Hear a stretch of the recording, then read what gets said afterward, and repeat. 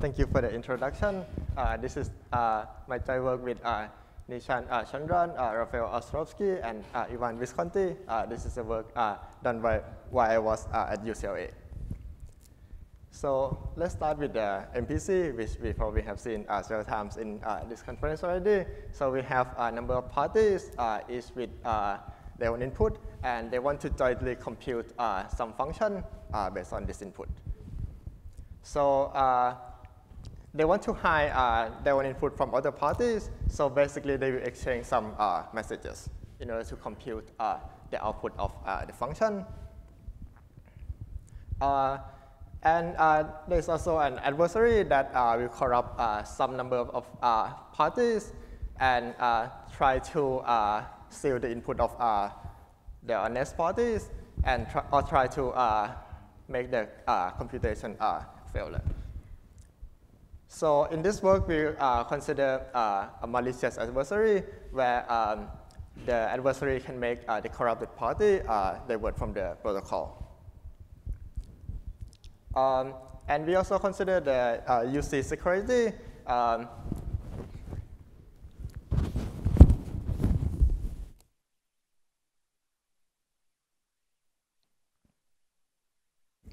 Thank you. In this work, we consider the UC security, which is a very strong notion of security. Unfortunately, UC security cannot be achieved for some functionality in the plain model. So we consider an MPC with a trust assumption. So here we have some trusted party to generate some setup for the parties to use for the MPC. For example, we can have a common reference string which all the parties has access to, and then they can use that to compute the message for the MPC protocol. Another trust assumption that we focus on in this talk is the tamper-proof hardware token. So here, a party will come up with a program P, and then embed it in the token, and then send it to another party. So the receiver of the token can execute this program P on any input they want as many times as they want without the knowledge of the, without the sender knowing anything about this input or about the execution. At the same time, the receiver will not learn anything about the description of the program P. A number of parties can construct this token and then send them around to execute the MPC protocol. So this is the tamper-proof hardware token model by CAS. So formally, there is a token functionality that when a party wants to create a token for a program P, he will send a message to the token functionality with the description of the program P. The functionality will memorize this description, and then the receiver can ask the functionality to execute program P on any input X he wants, and then he will receive PX in return.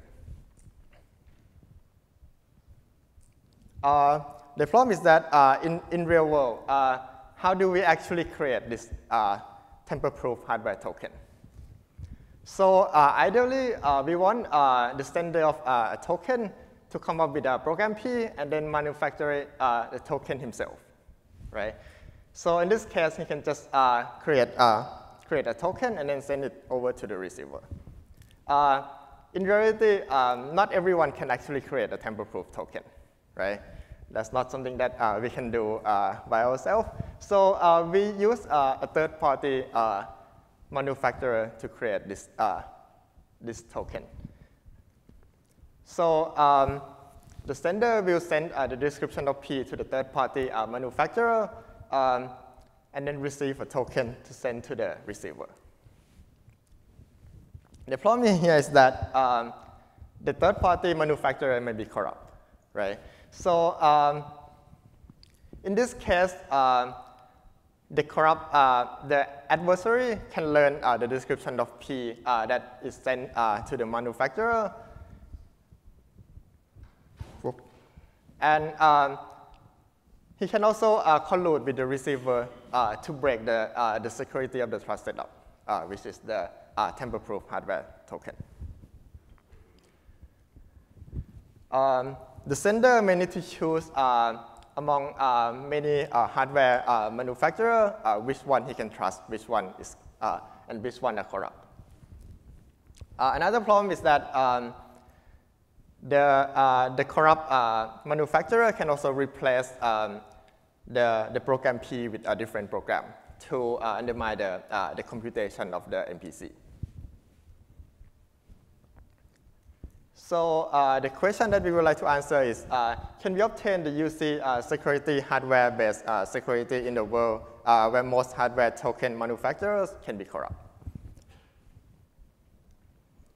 And our answer is yes. So we construct a protocol that UC relies the tamper-proof token functionality with a board in the corrupted token model, assuming the existence of a one-way function.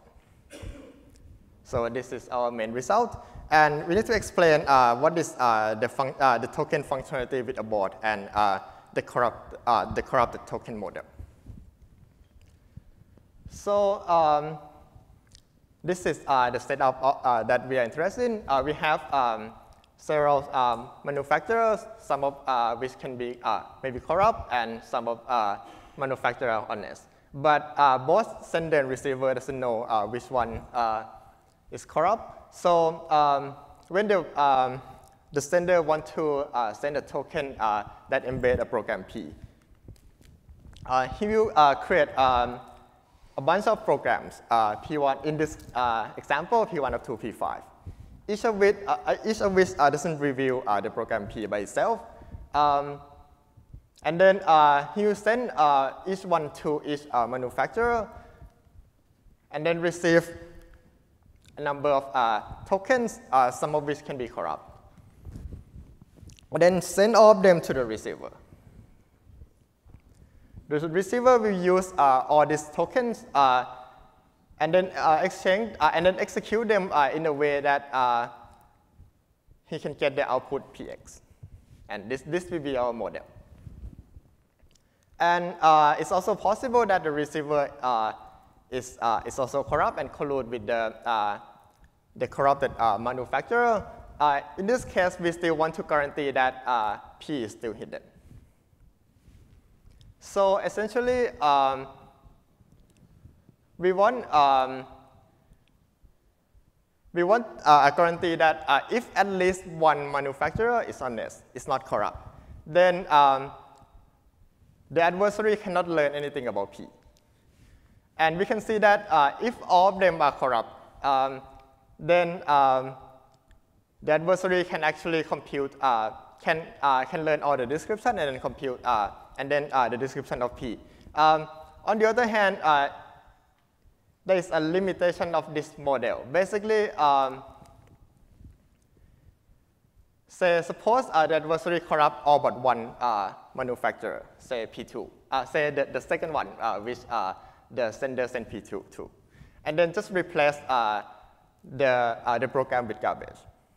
Then what happens is that if we want to realize the actual token functionality, that means P2 by itself must be able to compute P, right? At the same time, the adversary can actually corrupt the manufacturer that will get P2. In that case, that means that P2 by itself can compute P but not reveal P, which is essentially a black box obfuscation, right? So, and because we cannot have that, that means we allow that in that case, all we need is that the token creation is going to be a failure as a whole. And in this case, we can say that the receiver will get notified and abort. And that's essentially the token functionality with a board. So here is very similar to the standard token functionality. we have the sender send a message to the functionality to create a program P, to create a token with program P. But the token functionality instead will notify the adversary first. The adversary has a choice to interrupt this creation. So in that case, the receiver will get notified that the token creation has failed, and he will not be able to execute P on any input. The adversary can also choose to ignore this creation, and then in this case, just like the standard token functionality, the receiver can execute P on any input X. And this is the functionality that we want to achieve in the corrupted token model.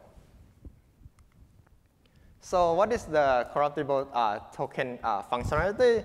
So here is also here also start off pretty similar.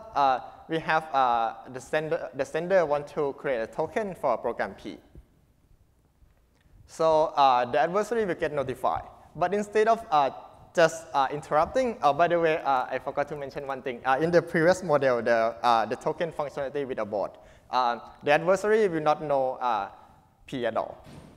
But in this case, if the adversary chooses to corrupt this creation of the token, he will actually get P. And then he can replace P with any different program P prime, or the same program, if he wants. And in this case, the receiver will not get notified at all. And when he execute, when he thinks that he execute P on input X, he will get P prime X instead. The adversary can also choose to ignore the creation, and in this case, he will not get P at all as well. So the corruption is done one by one. So if the sender try to create multiple tokens, the adversary can choose to corrupt some of the token, but not the others. And then he cannot change his mind later. So after he chooses not to corrupt a token, say P2, he will not be able to change his mind later in the protocol to corrupt P2 again. So P2 is now actually tamper-proof.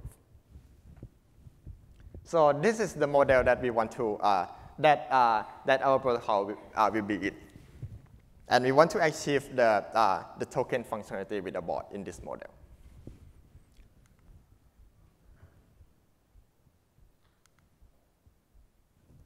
So here is the overview of our solution. So let pi be the description of the program P. So the sender will use N secret sharing to create the share of program P of pi. Basically, he will get pi 1 up to pi n, when n is the number of tokens he wishes to create to represent a single program pi.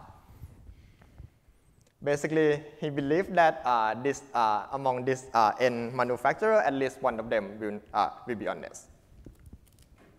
And then he will create a correlated randomness and then embed it into the token.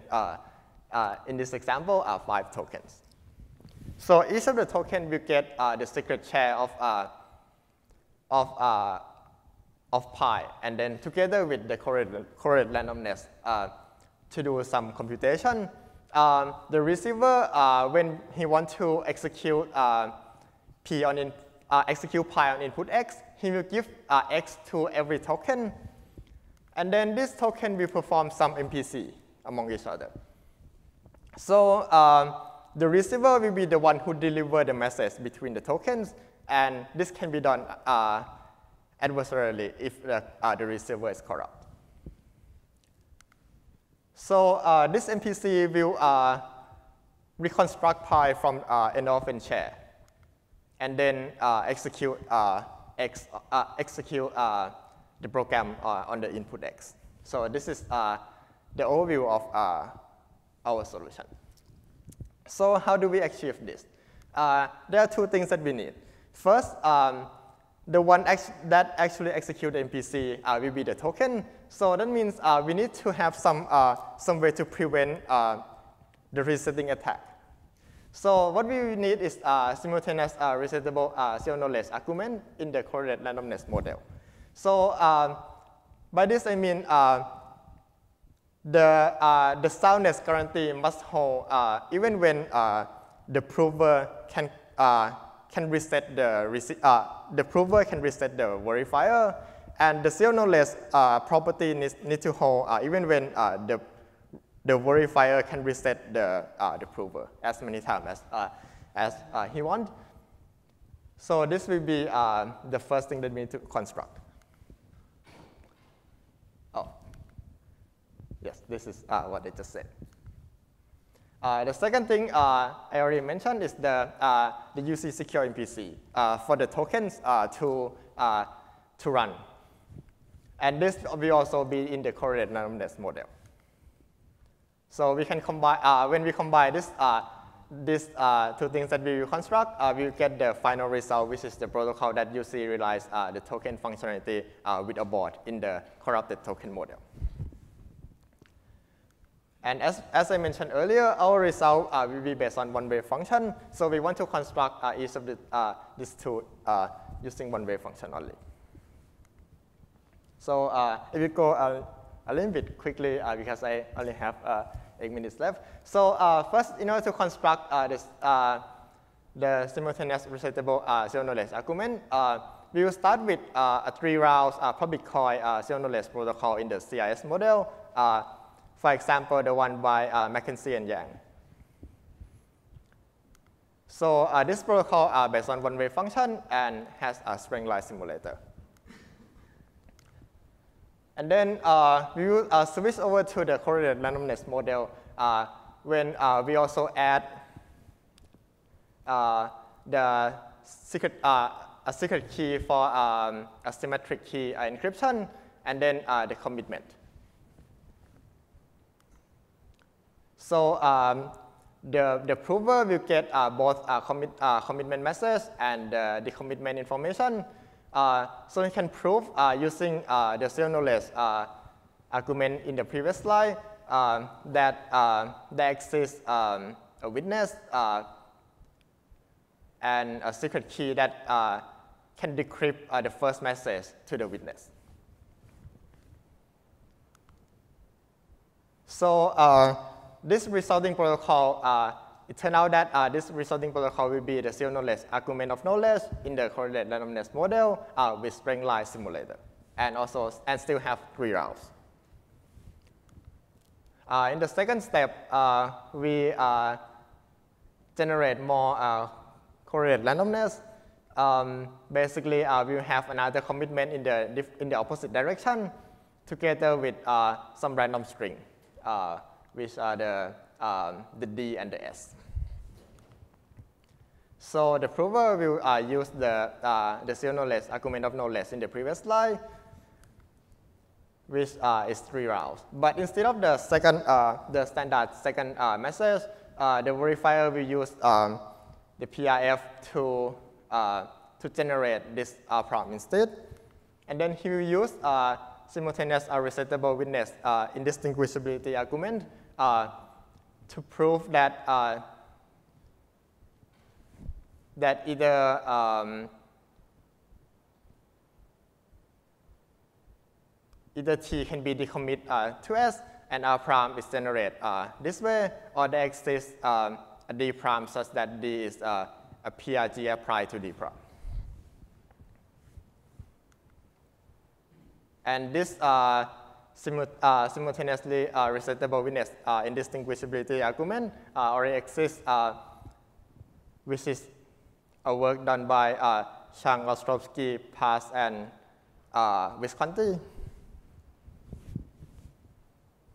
So if you want to get the details on how we prove the security here, you can refer to the full paper. Note that we still have a string line simulator here. So the second component of what we need, can be constructed from two protocols. The first one is the UC secure MPC in the OT hybrid model, which is done by Wutichai, Prabhakaran, and Sahai. And the second part is the OT in the correlate randomness model. This is essentially an OT extension, but with a special thing that we need to add on here, which is this is for unbound number of OT. Why do we need unbound number of OT? Because we will embed all this correlate randomness in the tokens, right? But we do not know that how many times that these tokens will get executed. So we cannot expect the number of OT that will be used that we need to embed in the token. So we need a little bit modification to the standard OT extension. So here's the quick overview of the Beaver OT extension. The receiver have a short seed S, and then use the PRG to expand it to a long string. And this string will be used to select the bits from the sender. And the left part create as a Gabo circuit and then send to the receiver. And the small number of OT will be used to send the Gabo input for the short seed S to the receiver. So our modification, the sender and receiver will have some short seeds, S1, S2, and S3, and then they will exchange some commitment. Note that the upper part is done as a correlate randomness by the trusted parties. And instead of the PRG, the state of the receiver together with the session number, which I denote by J, will be put through the PRF, which has a state of S1. And then the left-hand side again is garbled and sent to the receiver, except that in this case, the receiver will only get the Gabo input for S2, but not J.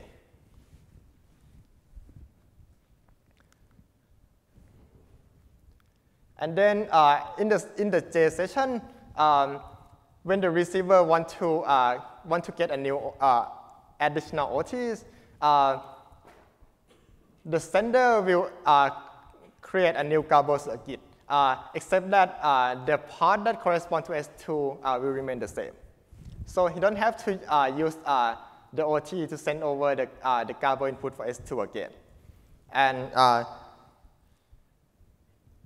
this allows the receiver to repeat the session as many times as he wants. So, and the sender also needs to use zero knowledge proof to prove that he actually compute everything according to the scheme. So now we want to put everything together and finish the presentation. So we have a functionality F which take the secret share of the program pi, and then and the input x1 up to xn. If you remember one of the slides that I used earlier, this x1 up to xn is supposed to be the same x, which is the input that the receiver of the token want to execute. So this functionality will check whether they are the same, and then set it to x, and then combine the secret share to get the program pi, and then execute on input x.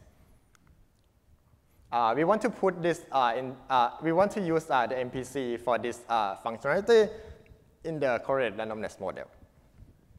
And then we wrap it using the simultaneously resettable zero knowledge in the correlate randomness model. And so the blue box here will be somewhat a resettable MPC, but for a specific functionality here. And then we break it up and then put it into tokens. So we will have another protocol, which is a token wrapper, to wrap around each parties in this MPC. This token wrapper will take care of the state of the MPC and then deliver the message between tokens. So finally, we have the token protocol in the corruptible token model. And then the final step is we want to reduce the size of this token to have the small size of this program description and only take short inputs. This is also an interesting part by itself. So as a conclusion, we define a corrupted token model, which allow the adversary to corrupt would-be tamper-proof token at the time of the creation. And this better model the untrust manufacturer in the real world. And what we achieve is the protocol that you see relies the tamper-proof token functionality with a board in the corrupted token model, assume only one-way function. And we can combine this protocol with any MPC in the tamper-proof token model to give the MPC in the corrupted token model. And that's the end of my talk. And you can see the paper on the print.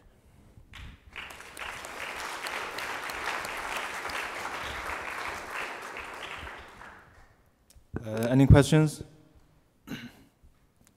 Okay, let's thank the speaker again.